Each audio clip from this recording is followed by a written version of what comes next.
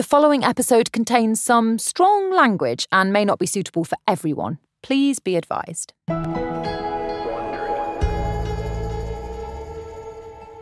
So, Matt, one of the things about this story that just blows my mind is that essentially the only thing bonding these two people together is a secret and dirt, gossip on the other person. Yeah, surely any friendship, even a professional working relationship, needs to have more to it than that. Surely.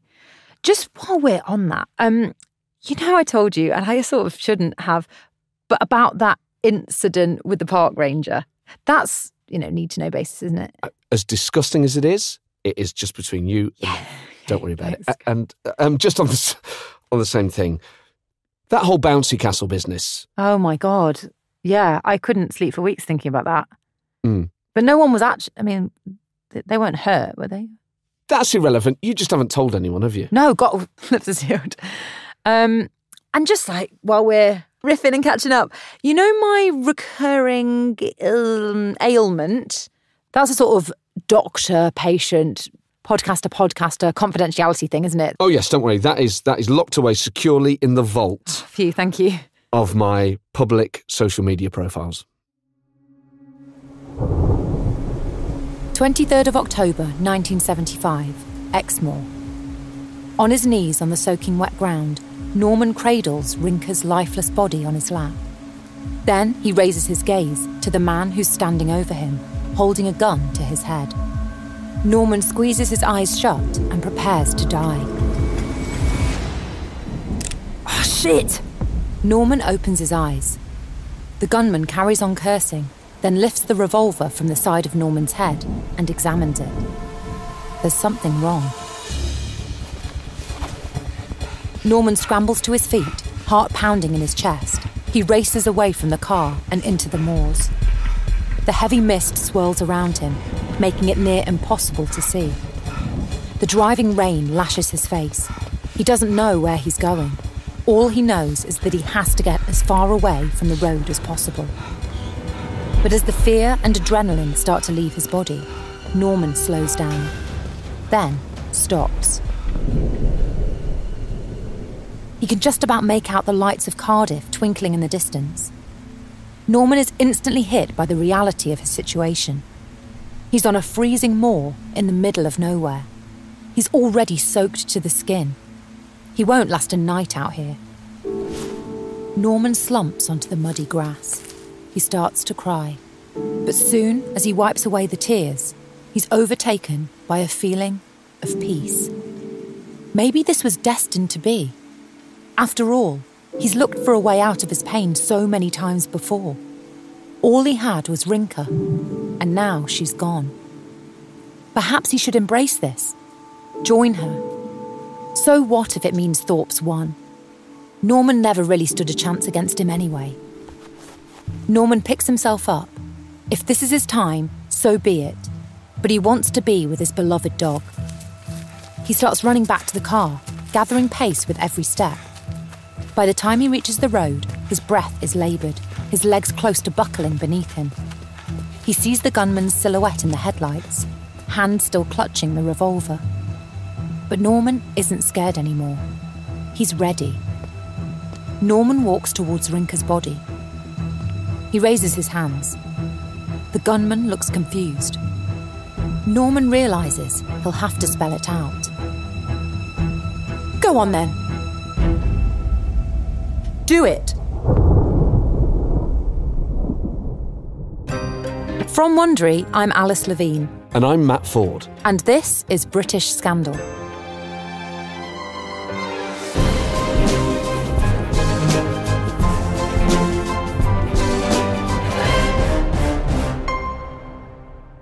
So Matt, last episode, we were introduced to the relationship between Norman Joseph and Jeremy Thorpe. And it's, to say the least, a very complex dynamic to get your head round. Yes, it is. Norman really is a tragic character, and it's hard not to feel really sorry for him because he's just wholly reliant on the kindness and generosity of older men, and not just their kindness and generosity, but he's also subject to their whims and ends up doing jobs for them, really, that he shouldn't be doing, like shaving that guy's back. Oh, please don't remind me, and also please Stop asking me to do it. There are parts of it that I can't reach. But it seemed that maybe the relationship with Thorpe was different, and we all hoped it would be. And Thorpe seemed to offer him a sense of stability and security. But even at its most secure moments, it still felt quite precarious. Yeah, the word you keep thinking about is agency, and how these power dynamics work, and who has the power to make genuine choices, particularly with the added complication of Norman's mental health, which seems to be the thing that ultimately causes Thorpe to end the relationship. Yes, and speaking of that agency, we saw Norman trying to take it back at the end of the last episode, and you left us with this amazing cliffhanger where he'd just gone into the police station to tell them about his relationship with Thorpe. The problem is, knowing what the police were like back then and how the establishment behaved, I do wonder if they're going to actually believe him. What truth is and who dictates it are both things that will come into question in this part of the story. This is episode 2, The Go-Between.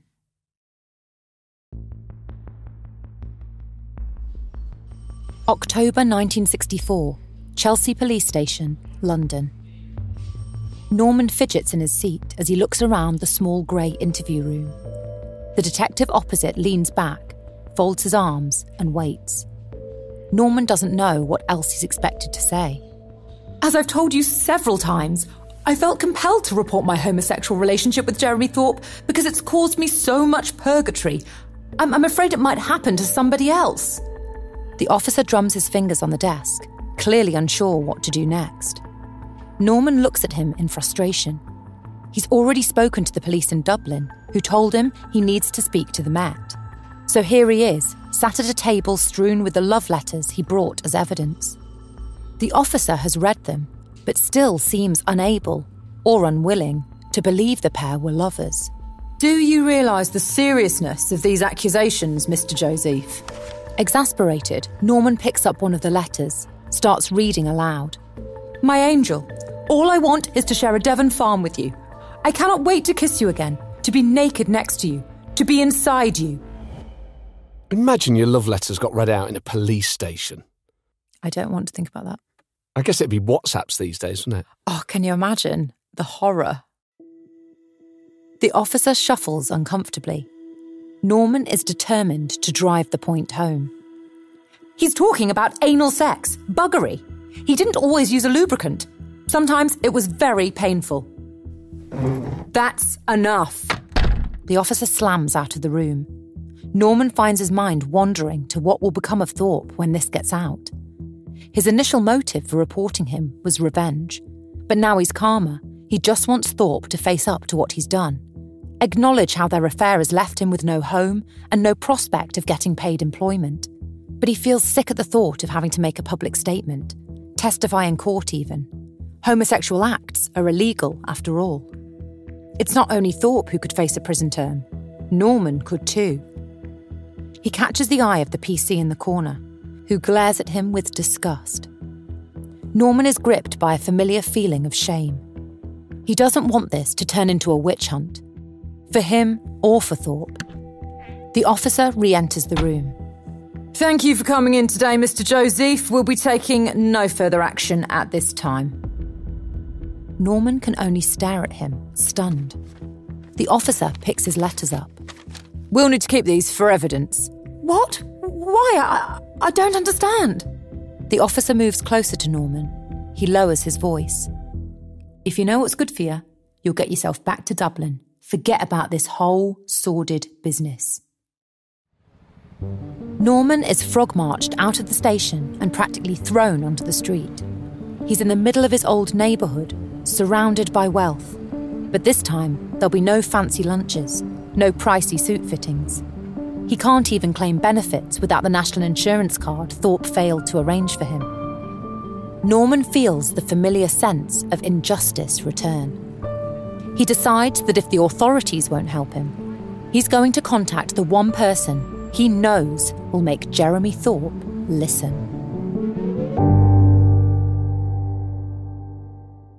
November 1964, Westminster.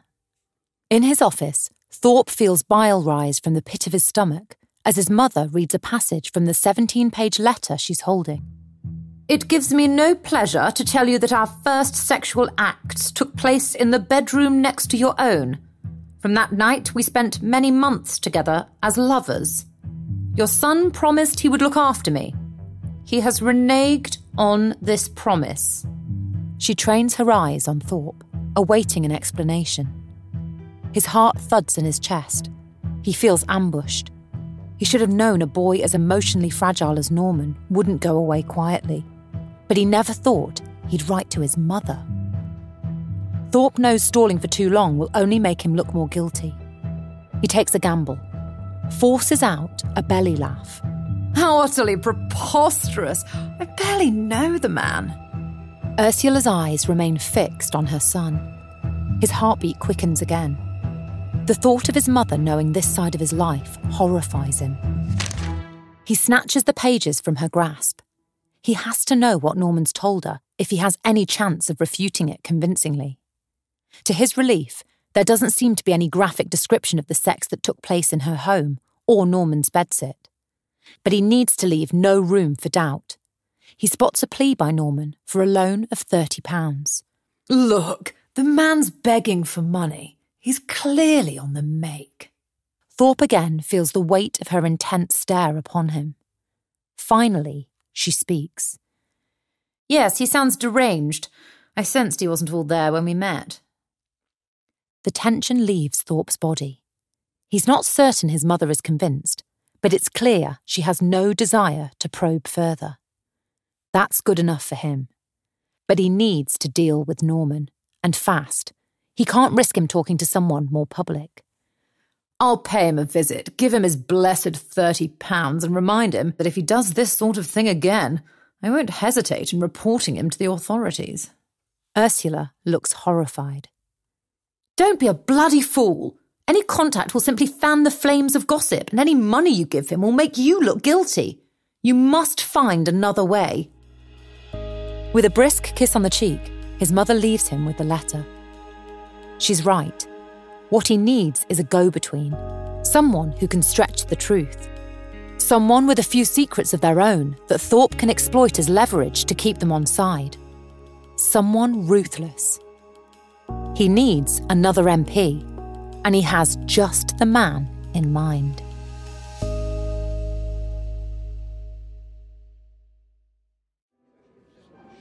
December 1964, the Ritz Hotel, London. Peter Bessel throws his head back and laughs uproariously. He can't remember when he last had such a fun evening. He's at one of the dining room's best tables, overlooking Green Park, with the Liberal Party's biggest rising star, Jeremy Thorpe. He's been so busy listening to Thorpe's outrageous stories, he's barely touched his steak tartare. I would never do that. Straight into the food, immediately, no matter who I'm with. I bet you wouldn't be ordering a steak tartare, though. I bet you don't approve of that. Do you know what? Because it's posh, I've slightly convinced myself that it must be good. I'm so gullible. Is it rank? It does look like it should be eaten out of a bowl at floor level. By a dog. Yeah. Or a bodybuilder. It seems like something that a bodybuilder would eat every 2 hours. Not someone of my physique. That's not what I was suggesting. Not for chubby lads. Is that what you're saying? I'm not saying that, okay? I'm just saying a fish and a rice cake wouldn't kill you. Thorpe clicks his fingers to summon the waiter. He orders another bottle of Bollinger, then leans in conspiratorially. Tell me, Peter, is it true you bedded that delightful secretary of yours? Diana, is it? Bessel is taken aback by Thorpe's directness. With his gravelly voice and a passing resemblance to Humphrey Bogart, Bessel has found it easy to conduct many such indiscretions. But as a married man, he rarely admits to them. Under Thorpe's inquisitive glare, however, he can't help but open up. Let's just say it's not only her typing that's good. Thorpe chuckles, and Bessel finds himself blushing with pride. Just months into his role as the new MP for Bodmin in Cornwall, he's made few friends in the Commons. He'd assumed Thorpe asked him here as a matter of routine, to court his vote for any future leadership contest. But all he's done so far is tell jokes and exchange tittle-tattle. So, Jeremy, have you sampled the delights of the Westminster secretarial pool? This is exactly how you imagine rotters to talk. Sampled the delights. Like it's a tray of truffles Chocolate or just large, strong-smelling fungi? Oh, I was thinking of chocolate. I thought so. Yeah, because I'm basic. Imagine me at the Ritz. I'm sorry, the truffle soup doesn't taste of chocolate. I don't know if your guys made a mistake or something. My truffle linguine is a little lacking in the old cocoa, if you know what I mean. Thorpe's expression changes. He suddenly looks guarded and a little embarrassed. Bessel could kick himself. Has he gone too far? Some MPs fiercely protect their private lives, however much they enjoy discussing the antics of others. To Bessel's relief, Thorpe gives a weak smile, signalling he's not offended. I would like to share more, Peter, but I worry you would be shocked. Bessel looks Thorpe in the eye, at pains to reassure him. Come now, none of us live like Trappist monks. Considering how I conduct my own affairs, I make a point of not judging others. Thorpe hesitates, then leans in again. He looks deadly serious. Let's just say I'm not a ladies' man like you. I have certain tendencies. Bessel immediately realises what Thorpe is saying. He's never had an issue with what anyone else does.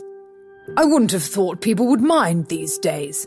You know there are MPs trying to get a bill through Parliament to legalise all that. Thorpe's expression darkens. This is the most serious Bessel's seen him all night. It doesn't matter. I would never be able to lead the party if it came out. Bessel knows Thorpe is right. While he considers himself a man of the world, many so-called liberals are still stuck in the Dark Ages. Thorpe goes on. To be honest, it's been, well, quite a worry lately. Thorpe trails off. His mood seems to have shifted. Bessel can't leave it there. How so? Thorpe stays tight-lipped. Jeremy, after all I've told you tonight, you must know you can trust me. Thorpe pauses again, then nods. He takes a letter out of his jacket pocket. Bessel listens intently, as Thorpe explains it was written to his mother by a young man who's trying to blackmail him after a brief liaison. Thorpe despairs at his predicament. Bessel senses an opportunity. Thorpe is often talked about as party leader in waiting. He could be just the ally Bessel needs to further his own parliamentary career. Why don't I speak to this boy for you? See what I can do. Thorpe looks overwhelmed with gratitude. Bessel finally tucks into his steak tartare, ravenous. Opportunities like this don't come along every day. He's going to grab this one with both hands. Tomorrow, he's going to fly to Dublin and prove just how useful to Thorpe he can be.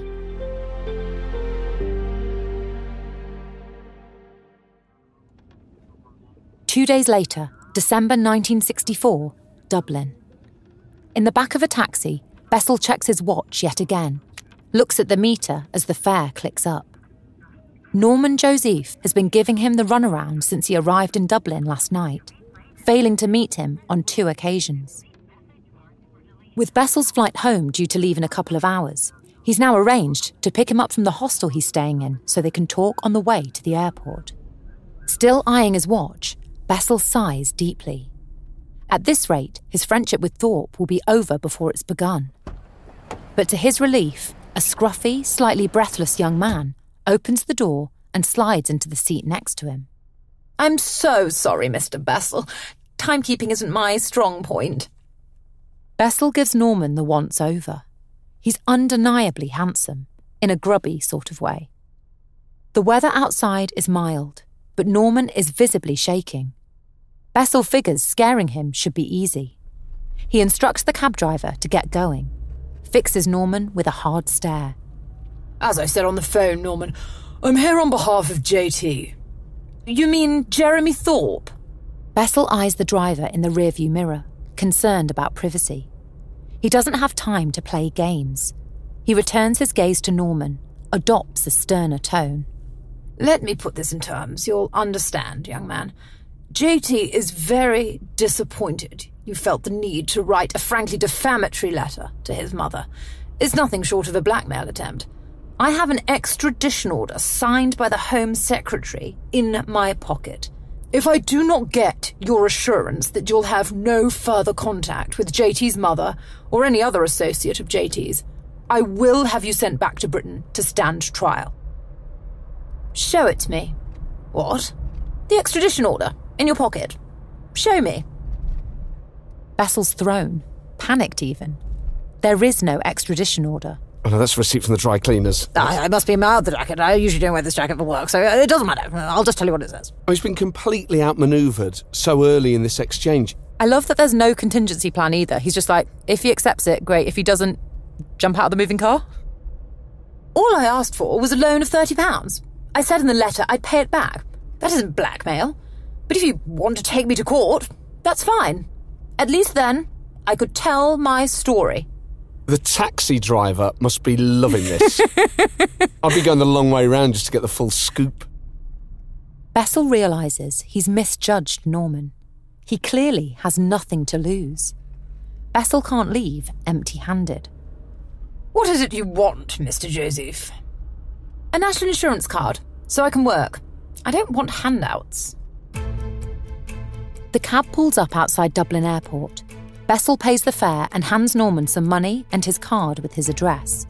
He softens his tone. I'll get JT to sort that out for you, and I'm sorry we got off on the wrong foot. But from now on, you must keep all contact through me, okay? Norman nods. Striding away from the taxi, Bessel's pleased with himself. Norman winds the window down, calls back to him. Mr. Bessel, I truly am so sorry for writing to Mrs. Thorpe. I really did care for JT. I feel so awful. Oh, and there is something else that you should know. Some of the letters Jeremy wrote to me, they're with the police. Bessel stops in his tracks, feels the colour drain from his face. The police? Bessel looks at Norman in disbelief, feels blood rushing to his head. His legs feel as heavy as lead. He needs to get back to London. He needs to tell Thorpe. He has no choice but to go higher up for help. They need to use the power of the establishment.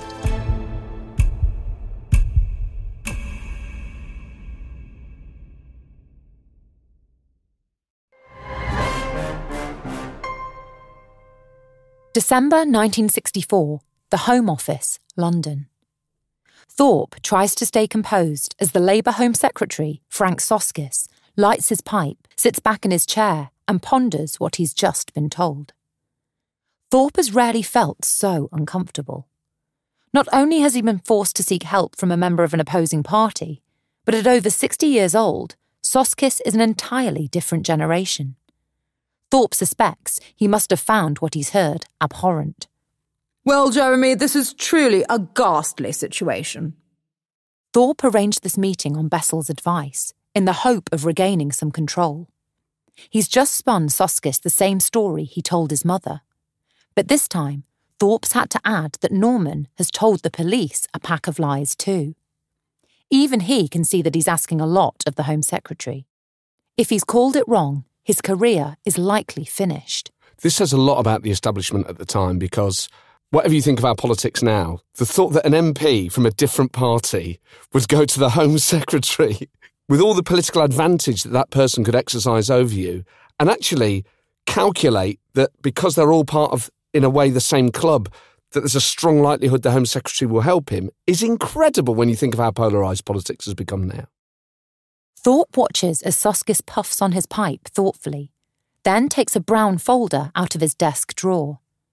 He spots the Metropolitan Police stamp on the top right-hand corner. His blood runs cold. Is this the very file he's been discussing? The one containing Norman's letters?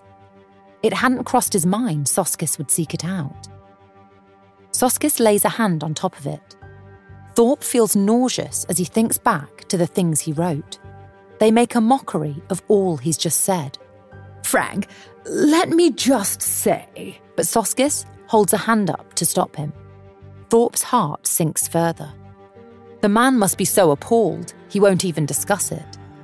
All he can do is wait, like a lamb to the slaughter. In my view, law reform on this matter is long overdue. I'm personally in favour of legalising homosexuality between consenting adults. Thorpe is stunned. He had no idea Soskis was so progressive. The Home Secretary stays on him, a knowing look in his eyes. Not that this applies to you. As you say, the boy is obviously a fantasist. Stay away from the creature. If he makes any more demands, get rid of him. Treat him rough.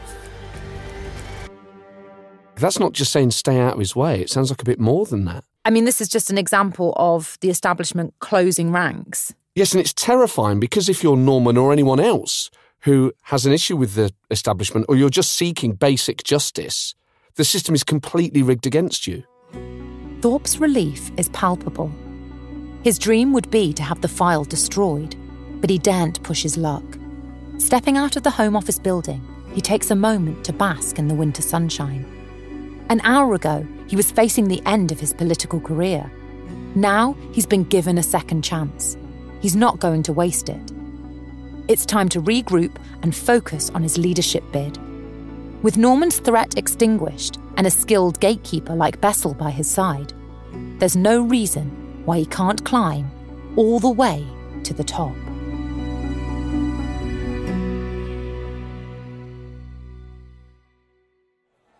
Two years later, the 15th of January, 1967, Westminster. In the members' bar, Bessel pops the cork on a bottle of champagne, pours himself and Thorpe a glass. To, dare I say, our new leader. There's a familiar twinkle in Thorpe's eye as he clinks Bessel's glass. An hour ago, Joe Grimmond finally announced his decision to retire as Liberal leader, and Thorpe is all but guaranteed to replace him.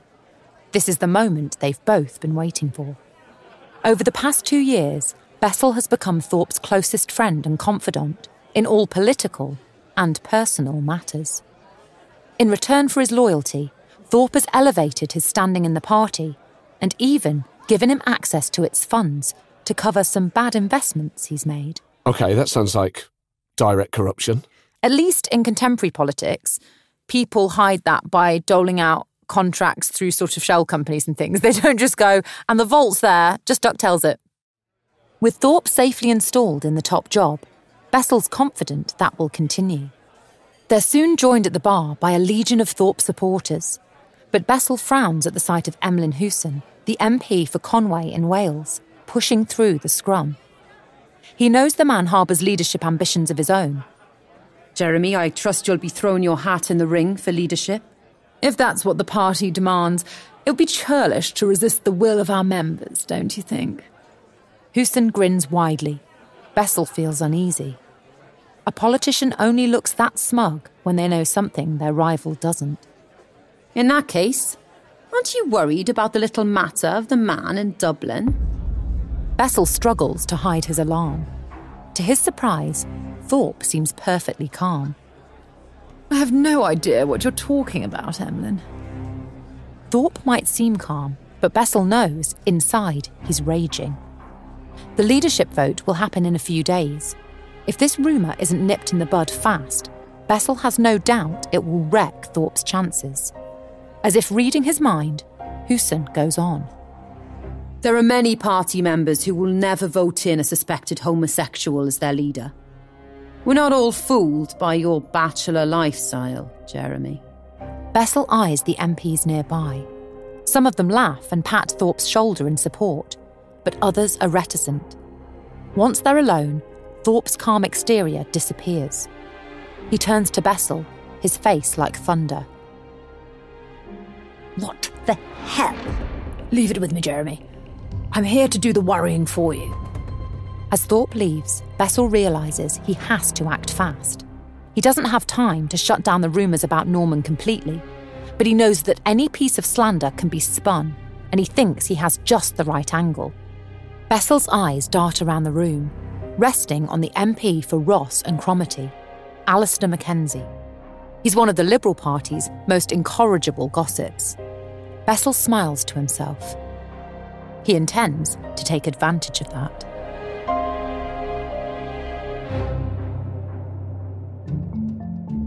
The next day, Bessel is in his Pall Mall office when Thorpe bursts in, grinning from ear to ear. I don't know what you did, but my phone's been ringing all morning. I've been all but assured that I'll win the leadership. Bessel smiles, then reveals he had dinner with Mackenzie last night and spun him the real story about why Thorpe is a confirmed bachelor.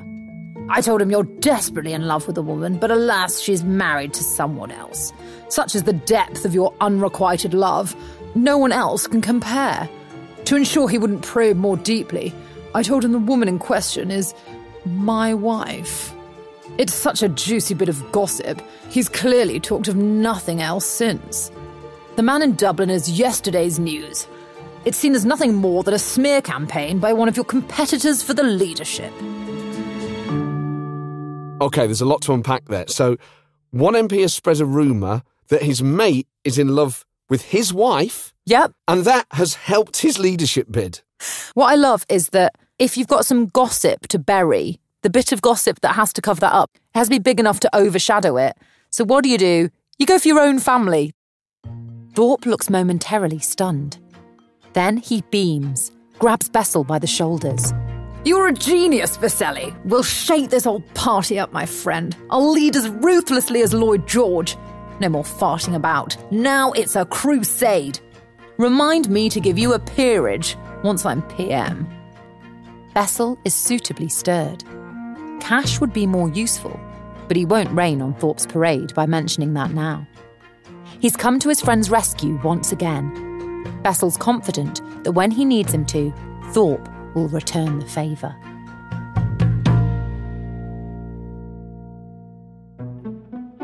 September 1967, Westminster. In his office, Thorpe checks himself in the mirror as he tries on a new dinner jacket. He's so impressed by how it looks, he doesn't even notice Bessel entering the room. Whoever you're dressing up for, I'm afraid you'll have to keep relations strictly above the waist, at least until the antibiotics do their job. Bessel hands Thorpe a paper bag, from which he lifts a bottle of pills, prescribed to clear up a bout of gonorrhea. Thanks, Viselli. I promise this is the last time I'll be so careless. If I'm going to keep seeing Caroline, I don't want to give her a dose of the clab.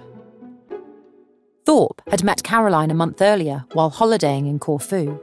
The same holiday where Thorpe contracted his STD after having sex with a male waiter on the beach. An irony that clearly isn't lost on Bessel, who starts chuckling. You're not going to let it get that far, surely. A girl on your arm for the cameras is one thing, but sex? How would you even get it up? I suppose if I closed my eyes and gritted my teeth, I'd manage. You wouldn't want to see that, would you? You sure you're enjoying this? Yes, this is my happy face. Bessel laughs even harder. Thorpe darkens. Bessel's been much more cocksure these past few months, ever since Thorpe got elected party leader. Sometimes he wishes Bessel didn't know quite so much. But deep down, he knows his friend is right to mock. He has no real romantic designs on Caroline after all. She's merely a convenient cover. Thorpe doesn't want any more talk of sexuality compromising his leadership. He's curt when he addresses Bessel again. I'm a bit busy, Peter. What can I do for you? Bessel shuffles, his bravado replaced by an awkwardness. Right, yes. Business isn't going well. I wondered if you could, see your way to helping again. Thorpe sighs. He's had this conversation too many times. He throws Bessel a withering look, but Bessel goes on. It's different this time. I'm looking at bankruptcy. You know the implications of that. Thorpe does. Bessel would immediately have to resign his seat in Parliament. He goes on to tell Thorpe that without an immediate injection of funds, the only way to avoid losing everything would be to move to the USA for the foreseeable future. Thorpe is aghast. While he's sometimes irritated by Bessel, he's still hugely reliant on the man. Bessel doesn't just run his errands, he keeps Norman in check, keeps Thorpe's enemies at bay. But now he's party leader, his every action is scrutinised. Giving Bessel more party funds is too big a risk. Thorpe takes a moment, then eyes him gravely. I'm sorry, Peter. I can't help you. I have too much to lose. Brutal. Bessel visibly pales. He looks utterly betrayed. But after a moment, he nods. Of course. Without another word, Bessel leaves. Thorpe slumps back in his chair. He eyes the antibiotics, a stark reminder of how much he's relied on Bessel. Without him, Thorpe needs more than the odd cover story. He needs a proper insurance policy. Which reminds me, I must get that national insurance card for lovely Norman. That evening, at the revolving restaurant at the top of the post office tower, Thorpe points out the magnificent view of London to his date, Caroline. Thorpe pushes one of Caroline's soft brown curls behind her ear, looks lovingly into her eyes. I know our romance has been somewhat brief, but that does not reflect the depth of my feelings. In fact, I simply can't imagine my life without you. Caroline looks surprised, but she smiles. Thorpe takes a ring box from his pocket. You've got to be kidding. They've only been going out a month. A month. Caroline Allpass, would you do me the great honour of becoming my wife? Caroline looks stunned. She doesn't answer for what feels like an eternity. Beads of sweat prick Thorpe's brow. Has he misread her? Come on too strong? Finally, she speaks. Oh yes, Jeremy. Of course I will. Thorpe places the ring on Caroline's finger, kisses her. She takes in the large diamond, clearly overjoyed. Thorpe feels a surge of relief. Caroline is fun. They share friends and interests. She's his perfect match, really.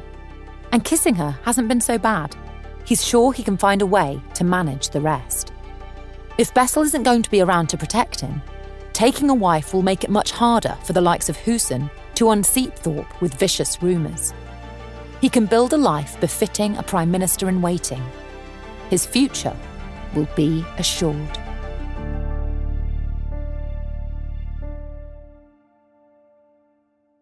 "15 months later, November 1969, Dorset. The sun sets behind Norman as he cuts through the metal padlock and yanks open the door of a shed at the local allotments. He frantically shines his flashlight around. He makes out garden equipment, some furniture, but no sack of potatoes or any other similar harvest of food. His heart sinks. With no sheds left to try, he'll have to return to his pregnant wife empty-handed yet again. A year ago, life looked so different. Norman was finally on the up. He reinvented himself as Norman Scott and started a new modelling career. Returning to the UK, he'd thrown himself into swinging London life, going to parties attended by guests like Mick Jagger. He even had a one-night stand with artist Francis Bacon. Then he met art restorer Sue Myers, and they fell in love. They married 5 months ago. Norman Scott's life was a world away from Norman Joseph's. Hasn't he done the name swap the wrong way round? Like Norman Scott sounds like a normal name. Norman Joseph sounds like a showbiz name. What would your showbiz name be? Not that Matt Ford isn't a really shiny, glamorous name. I think Matt Ford's probably the least showbiz, just like 2-syllable Matt Ford. It's the dullest name in showbiz. It sounds a bit like a name you'd make up if you were stopped by the police and you were like, I don't want to give them my real name. They'd be like, what's your name? You'd be like, Matt Ford? Yeah. Mick Smith, Paul Jones. It's the shortest amount of noise you can get out your mouth, isn't it? Matt Ford. I'd go for something really big and long, I think, like Matt von Santander or something like that. I love it still, Matt. Oh, you got to keep the Matt bit, haven't you? I'd go for something really lavish like Matt still. Then things began to fall apart. Along with Norman's more lavish and glamorous lifestyle came a growing dependence on drink and drugs, and the modelling jobs dried up. With dwindling funds, he and Sue were forced to move from London to Dorset, where a friend offered them shelter in her holiday cottage. Returning there now, he steels himself for an argument. Instead, he finds a note. Tears prick Norman's eyes as he reads it. Norman, I've gone back to my mum and dad's. I just don't believe you can provide for me, let alone our unborn child. Norman rushes into their bedroom. Every last possession of hers is gone. Norman's eyes travel to the sleeping pills on the nightstand. It would be so easy to fall back into his old habits, block out the pain. But if he tries to end it all, he'll never get to meet their baby. He has to try and win Sue back, and he can only think of one way to do it. He was determined to live his life without handouts from Thorpe. But he never received his national insurance card. You're kidding me. The trouble is, Peter Bessel now lives in New York, and Norman only has an address for him there, no number. He'll have to go to Thorpe direct. 20 minutes later, Norman is standing in a telephone box. He looks up Thorpe's home number in the directory, then dials the operator. His heart thuds in his chest as he listens to the phone ring. But when a voice comes on the line, it's not Jeremy. Hello, Caroline Thorpe speaking. Norman's confused. Thorpe has 2 sisters, but he knows neither are named Caroline. He stutters his response. Is Jeremy Thorpe there? I'm sorry, my husband's out right now. Can I take a message? Norman's head spins. Then he hears a baby crying in the background. It's like a punch to the gut. Caroline's voice cuts through his thoughts. Hello? Norman hesitates, unsure what to do.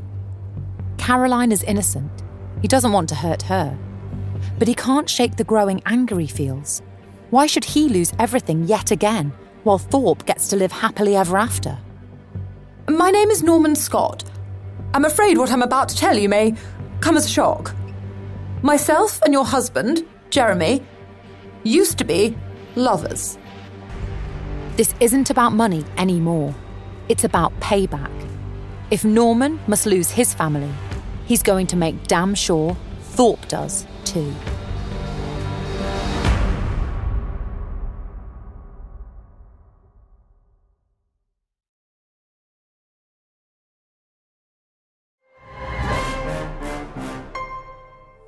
Eight months later, 28th of June, 1970, North Devon. In the hallway, Thorpe searches for his favourite bowler hat. Caroline walks towards him, holding it out. Looking for this? What would I do without you, darling? You'd have a very cold head. Thorpe kisses her on the forehead. This marriage has given him a contentment he never thought possible. Certainly, it began as a show. Thorpe invited over 800 guests to their wedding reception at the Royal Academy, including the Prime Minister, Harold Wilson. But since then, he's found real joy in family life, only strengthened when they had their son Rupert 15 months ago. He takes her in. She's smiling, but there's a faraway look in her eyes. Thorpe's heart immediately sinks.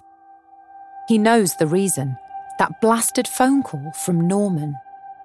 Caroline said she didn't believe his claims, but she hasn't been the same since. She constantly complains of nightmares, and he often finds her staring into space, in a strange, trance-like state, like now. He's tried to spend more time at home, reassuring her, but he can't put work on the back burner any longer. He pulls her close. I wish I didn't have to go back to blasted Westminster. I'll be back as soon as I can. Why don't you get my mother to take Rupee today? Get out of here. Take a drive. Go off somewhere for tea. The fresh air will do you good. Caroline nods, and Thorpe reluctantly goes on his way. As he drives, his mind turns to the problems he's heading towards in London. In the recent general election, won by the Tories, Thorpe clung onto his seat by just 369 votes. The Liberals underperformed across the board. He's heard murmurs of dissent about him staying on as leader. He needs to show his face more, convince the party he can lead them back to glory. His political future depends on it. But after driving for an hour, Thorpe's thoughts drift back to Caroline. Norman's been AWOL since that call. Thorpe can't track him down. Is he biding his time, waiting to strike again? Could he be at the house now, talking to Caroline, convincing her? Thorpe slams on the brakes, turns the car around. He can't risk Caroline's doubts growing, her love lessening. She must take precedence over the party right now. He'll go home, lavish her with attention, let his critics do their worst. And when the time is right, he'll win back their support, like he always does. Pulling into his driveway an hour later, Thorpe is thrown to see a police car waiting. His first thought is Norman. As he parks up beside it, 2 uniformed officers get out. Thorpe studies them for a beat. There's something off about the way they're looking at him. Not with judgment or suspicion, but with pity. With a sense of foreboding, he gets out of his car. Mr. Thorpe, could we go inside? Please. Thorpe leads them into the hallway, where he kissed Caroline goodbye only hours earlier. For some reason, he can't go any further. He turns and waits. The officers glance at each other sheepishly. Finally, one of them speaks. I'm afraid your wife was involved in a road traffic accident this afternoon. Her car collided with a 13-ton lorry. She had to be taken to hospital. Thorpe's mouth goes bone dry. His throat tightens. He knows what the officer is going to say next, but the words still feel like an electric shock when they come. Unfortunately, it was too late. She died, Mr. Thorpe. Thorpe puts a hand on the wall to steady himself. The officer carries on talking, filling in the details, but Thorpe can't hear what he's saying. His whole world has ended.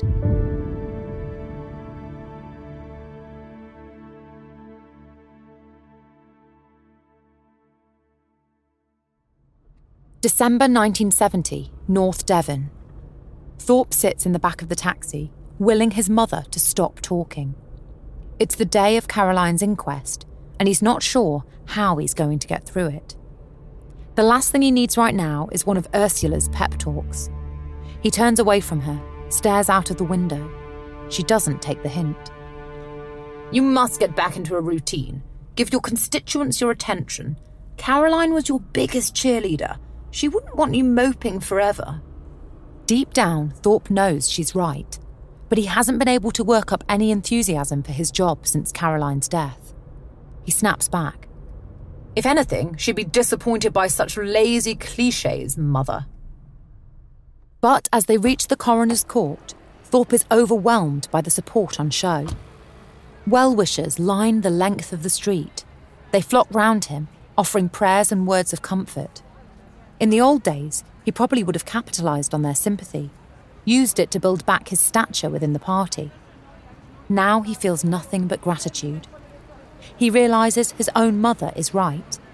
These people see the man Caroline saw, the best of him. He vows to stop wallowing, devote himself to their needs. He just has to get through the next few hours. Maybe then he'll feel some sense of closure and be able to move on.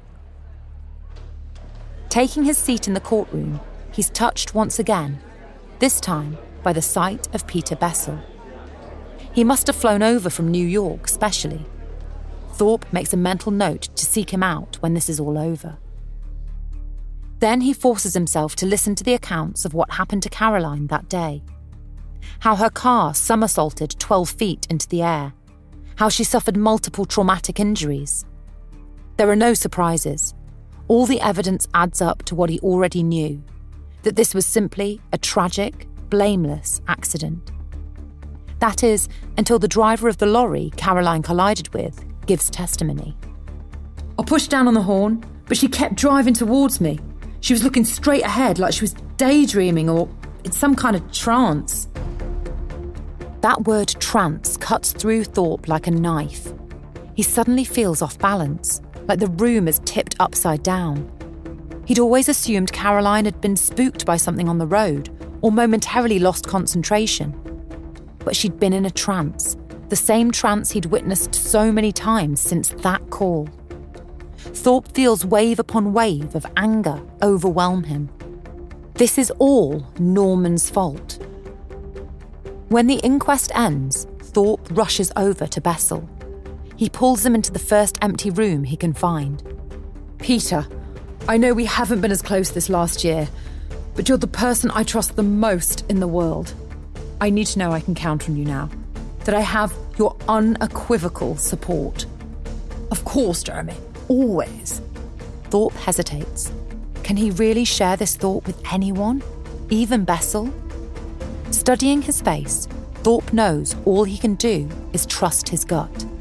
And his gut says his old friend is as loyal as ever.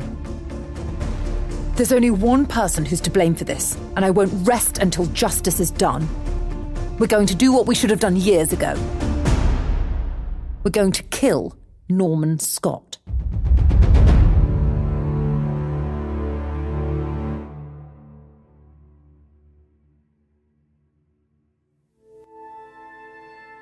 This is the second episode in our series, The Murderous MP.